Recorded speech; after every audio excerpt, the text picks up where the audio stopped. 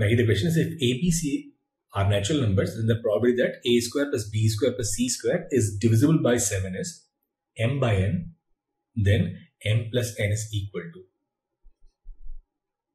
Now we know that we can write any number as 7m plus r whole square, and 7m plus r whole square, it is r square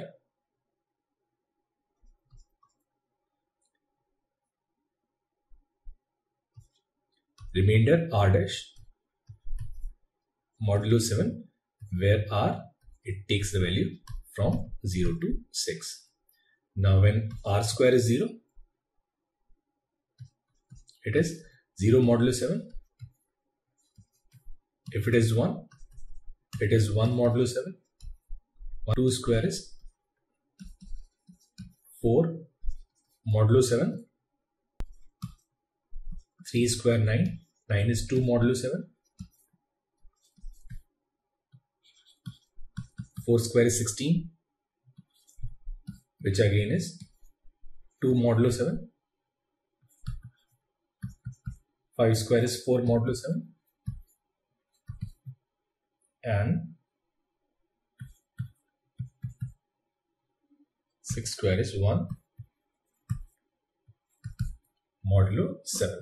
These are the possible remainders for 7m plus r, where r can take these 7 values.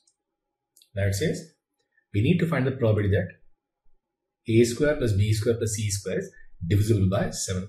Now it will be divisible by 7 if all of them, they are 0 modulo 7, that is this case, or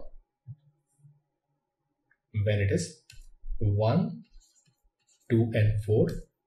So in that case, it will be 1 plus 2 plus 4, 7, which again is 0 modulo 7. So some of these 3 squares, they will be divisible by 7 in these 2 cases. For A to have 0 modulo 7, it should be 7m plus 0. So value of r, it should be 0. So in that case, this probability is 1 by 7. Now for B also, it will be 1 by 7, and for C also, it will be 1 by 7. So for this first case, this required probability will be 1 by 7 cube. Now for this second case,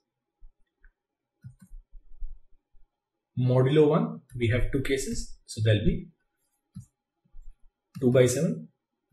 Modulo 2 is again 2 cases. So there will be 2 by 7. And modulo 4 is also 2 cases. So there will be 2 by 7. And out of these A, B and C, anyone can have 1, 2 and 4. So we can distribute it in factorial 3 ways. So it will be 48 upon 7 cube. So this required probability is sum of these two, which is 49 by 7 cube, which is nothing but 1 by 7, and that's your m by n. Now the value of m plus n is simply 8. So answer to this question is 8.